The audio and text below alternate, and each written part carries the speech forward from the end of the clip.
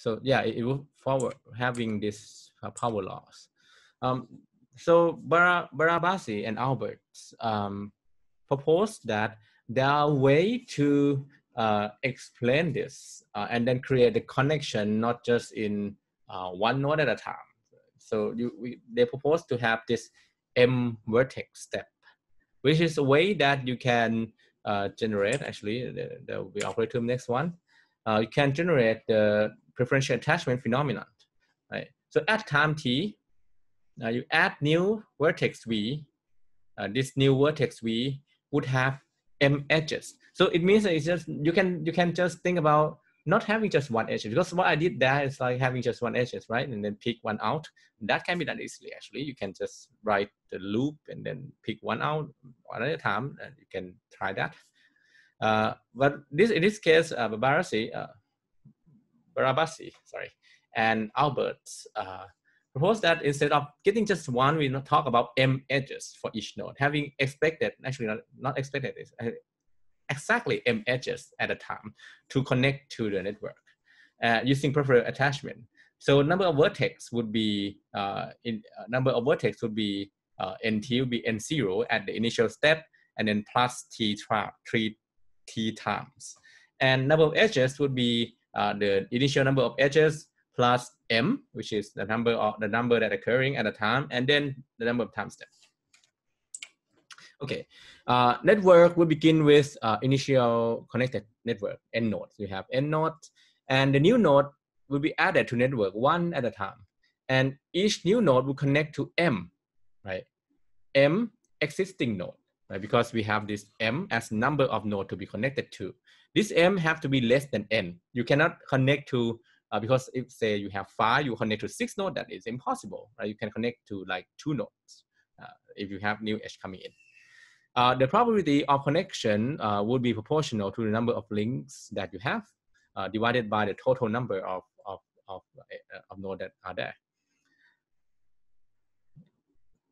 So formally, the probability P would equals to actually the same thing, right? We would have this probability to pick out, and we have like we need to pick 2 from this probability, meaning that we have, simply speaking, like we have this, we need to do sampling without replacement 2 times from this probability distribution.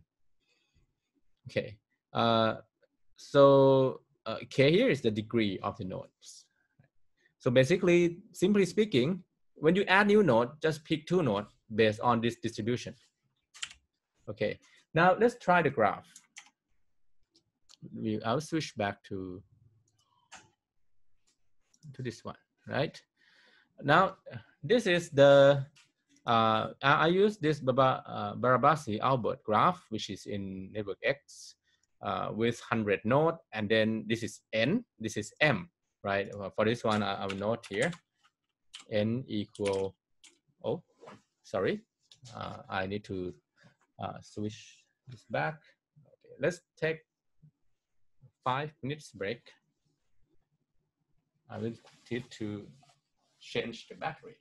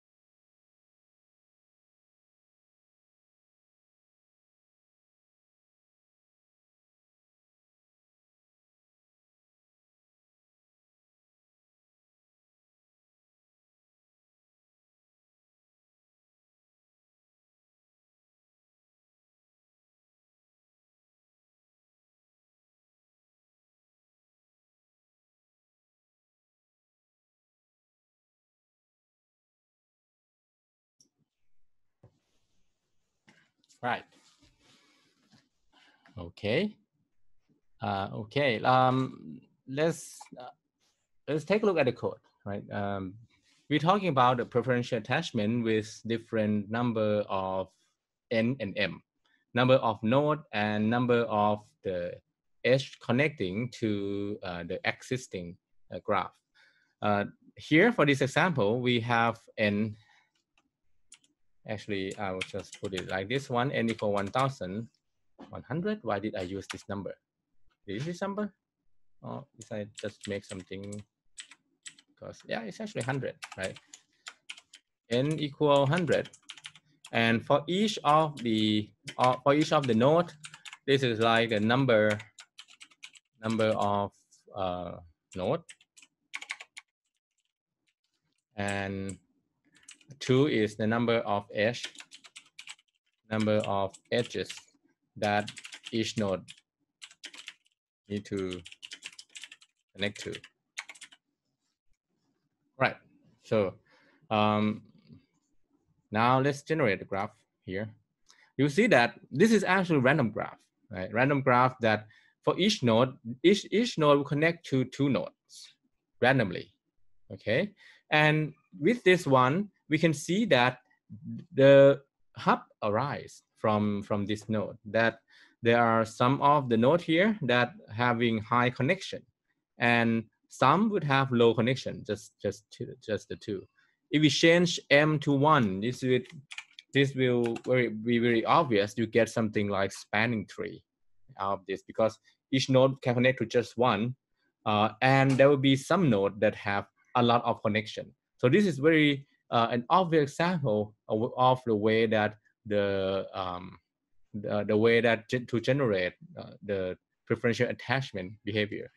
You can think of a way to generate this preferential attachment in other way as well, because I would say this Barabasi way is actually quite unrealistic as well, because everyone need to have 3 friends like this one, and you got lots of connection here, which is a little bit strange, I think, because you have equal number of edge for all of that. Never mind. Okay. Now, if we take a look at this, let me instead switch to the screen. So if we take a look at, and I don't like screen because it has this obscure.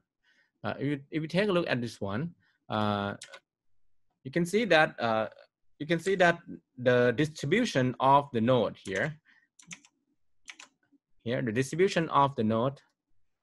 If I analyze the distribution of the degree of the node, right, using the degrees, getting the degree out, and then the value, and then create a histogram and plot a graph, I will get this distribution. This is the distribution, degree distribution of the Barabasi-Albert graph, right? And you can see that it kind of behaves like a straight line in the logarithmic scale.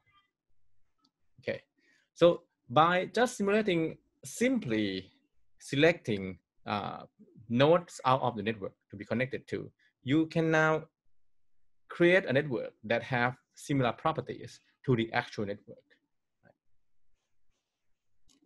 Okay, that's the first. That is the first phenomenon that when we talk about network evolution, network will evolve in this way. We talk about a simple scale-free network. It will evolve in the preferential attachment, where that is the new node coming in would like to attach to the high connectivity nodes. Just like when you have a person that have a charisma, you likely to attach that person rather than attaching to the other nodes. But it doesn't have to guarantee that the connection would occur.